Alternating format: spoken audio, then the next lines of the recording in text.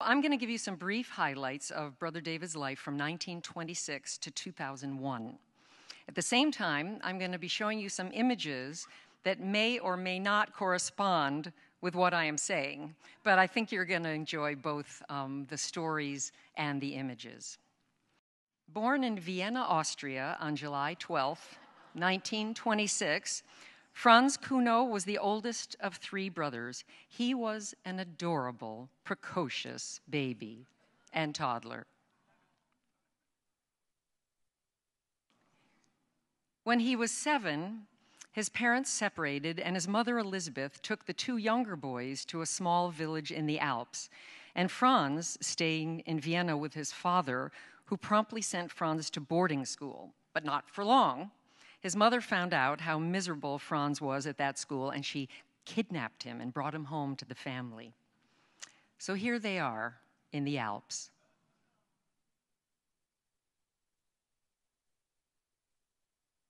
Franz spent all of his teen years under the Nazis. He was 12 when Hitler came into power in Austria, and 19 when the occupation was ended in 1945. When they were back in Vienna, those early years, the city and the houses were in shambles, food was scarce, and life and safety were unpredictable. The only thing that they could rely on was the priest coming through the houses at the same time every day, serving communion. As Brother David said later, that meant something and continues to mean something to me. With all the problems I have with the institution, there was the institution at its best. With Hitler being against the church, Franz's adolescent revolt against the establishment meant going deeper into his Catholic faith. Around this time, he became interested in a little book that he found called The Rule of Saint Benedict. And with more acts of rebellion, he visited monasteries where he was really not allowed to go. He was drafted into Hitler's army, but luckily never sent to the front lines. He said he used all his drill and barracks time for uninterrupted prayer. And after undergoing frequent humiliations by his superiors, he also cultivated this Christian duty of always questioning authority. Who said that and why? After several months of serving, he and 2 others escaped, and his mother hid them at their home for 3 months until the end of the war. After the war, in the summer of 1945, he volunteered to work with the thousands of refugees flowing into Austria, helping to provide them with food, shelter, and a renewed sense of confidence. He entered the University of Vienna to resume his studies, majoring in art and then psychology, eventually earning a doctorate in psychology in 1953 with a minor in anthropology. I'm not exactly sure when he was a shepherd, but I love this photo. Do you know how old you were, Brother David, then? Do you know how old you were? 19. All right. And from 1947 to 1945, he helped to publish a children's magazine in Vienna called Der Golden Wagen. Did your mother also work on that? Did you hear that? He was too young, really, to publish this book, so his mother had to legally edit it. So he had an amazing mother and grandmother. Both Franz's mother, whom his brothers called the Lion Mother, and his maternal grandmother, who was the first woman to ever speak on Austrian radio, were energetic activist women with what Brother David would describe as having that special woman's power, life-giving power that fosters new life and growth. After World War I, for instance, his grandmother worked to help war orphans and would come to the U.S. to raise funds, coming to spend half of every year in the U.S. So, after World War II, having spent time here in the U.S., Franz's mother and brothers came to live here. Franz also visited the U.S. and Canada several times during the early 50s. He's often said of this time that he was torn, you may have heard this before, finding the perfect girl or the perfect monastery. Apparently, there were many good-looking, wonderful girls in Austria, but none of the monasteries that he knew of reflected the original teachings of Saint Benedict that he had always kept in his thoughts. Then, on one of those trips to the U.S., someone told him about this new little monastery in Elmira, New York, that sounded like what he was looking for. So he hopped on a bus and then hitchhiked the rest of the way to Mount Savior Monastery and almost immediately joined that community and became Brother David. Soon, the abbot, and this was Father Damasus Winzen, right, Brother David? Father Damasus Winzen, could see that Brother David had some kind of talent for speaking and teaching, and he sent him out in the world to teach about monasticism. In that process, Brother David started reading about Buddhist monks. He read Dr. Suzuki's The Training of the Zen Buddhist Monk and discovered that they had little details out of the rule of Saint Benedict. They didn't borrow it, really. It just happened to be the same thing. Fascinated by this, quote, common methodical effort to deepen our awareness of that reality which gives meaning to life, he received Vatican approval in 1967 and was sent by his abbot to participate in Buddhist-Christian dialogue and live in a Buddhist monastery in New York for 3 years. So this began a really busy time of Buddhist-Christian dialogue. He met with and was encouraged by both Thomas Merton and Thich Nhat Hanh.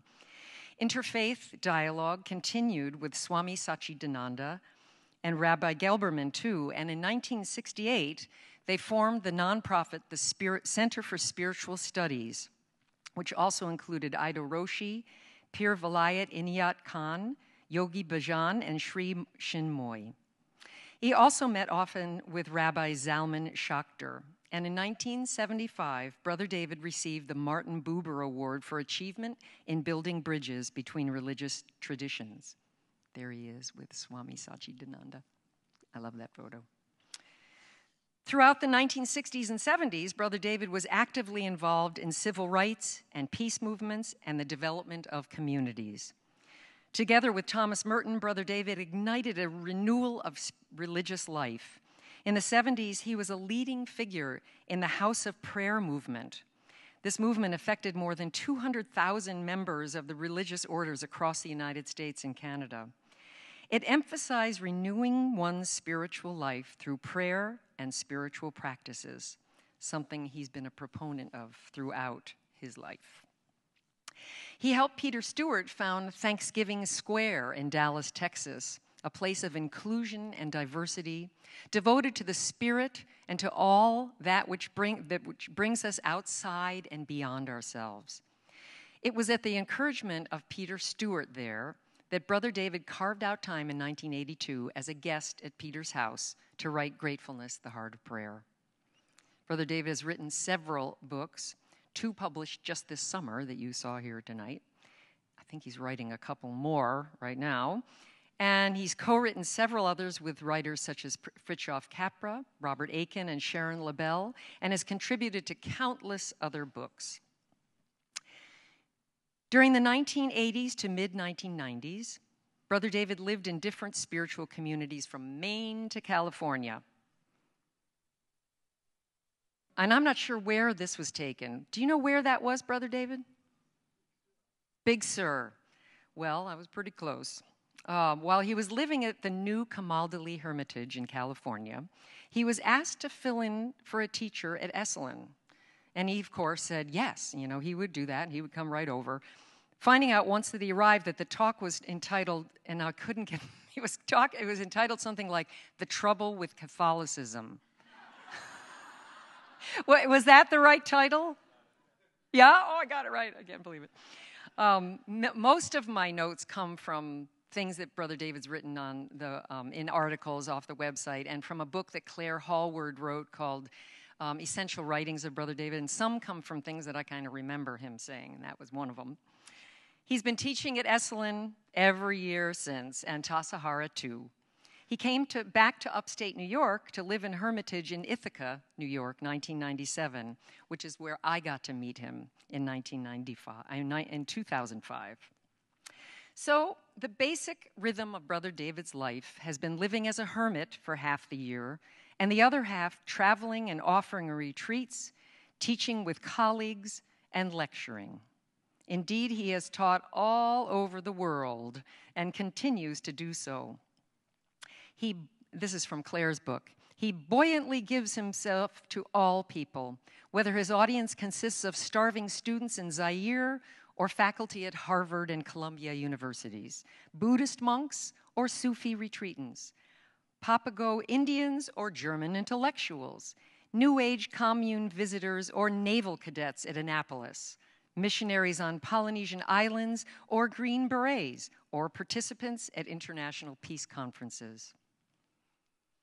In the late 1990s, Brother David met a young student in Oregon, a computer genius from Serbia, Daniel Jovanovic. They bonded over shared history, albeit decades and countries apart, of living in war-torn countries, carrying the same ever-questioning of authority. Daniel immediately appreciated what Brother David had to say and teach about, and said to him, "Brother David, you should have a website." To which Brother David said, "Yes! What's a website?"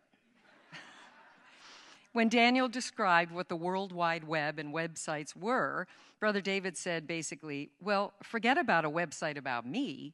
How about one whose purpose would be to create a community of gratefulness, using the internet as a tool to bring people together?"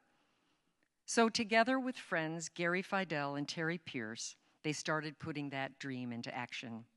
They hired designer Linda Fisher, and together with Daniel's prodigious programming skills and Brother David's writing and creative ideas, they launched gratefulness.org on Thanksgiving 2000 under the umbrella of the nonprofit, the Center for Spiritual Studies.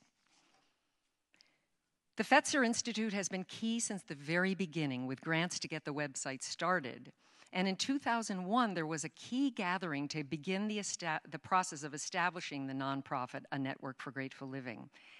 And like a week ago, I found this old report from that meeting, and I could not get over how it still resonates today regarding the needs of this world and how a network for grateful living can respond to those needs. Here is some of what Brother David wrote in that report. What our world needs most is a unified worldview, a shared spirituality, like the one which gave to all creative periods in history their cultural cohesion and power to give meaning to the lives of individuals. Gratefulness is so universal an experience, and at the same time so central and so powerful in transforming both individual lives and society as a whole, that it can fulfill our contemporary longing for unity. At the core of many communities all over the world, and as a driving force in many of the finest efforts, a rejuvenated spirituality is emerging, which may well be characterized as a spirituality of grateful living. The task of our network for grateful living is not so much to make something happen, but to identify the many communities in which it is already happening and make them aware of it and help connect them, thus strengthening their joint impact. We do not need an additional community or movement, but rather a nerve center that connects existing ones and amplifies their shared energy. Our website is a tool for the Network for Grateful Living in a twofold sense. It helps bring the networking about, and it serves the purpose of the network by facilitating an exchange of ideas and by giving online support to offline living.